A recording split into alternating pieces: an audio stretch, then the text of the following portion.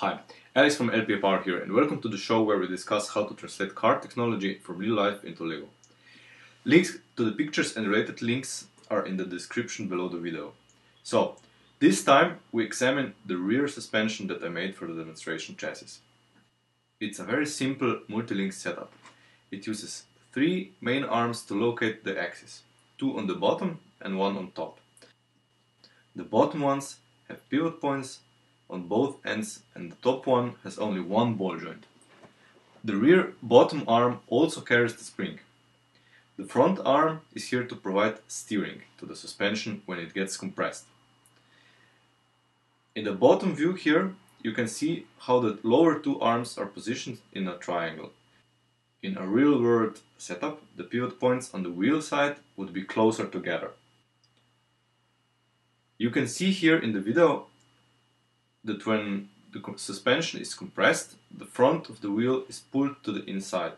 That means when the car is going into a turn, the outside rear wheel steers slightly in the same direction as the front wheels. This prevents the rear axle from snapping out during cornering and surprising the driver with oversteer in a fast corner. In our example, the effect is perhaps slightly more exaggerated than in real life. Because of sheer convenience, I used existing steering links. Just like in the front, the suspension arms are of unequal length, which means that when the suspension gets compressed, the camber increases and the wheel stays upright, despite the car's body leaning to one side, which keeps the contact patch of the tire as big as possible and allows the tire to provide maximum lateral support. At this stage, just watch some clips of the suspension in action.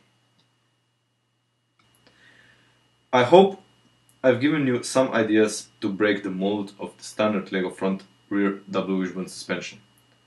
More things will follow, of course, in the course of the suspension series, and we will also cover full front multi-link setups, McPherson setups, and more.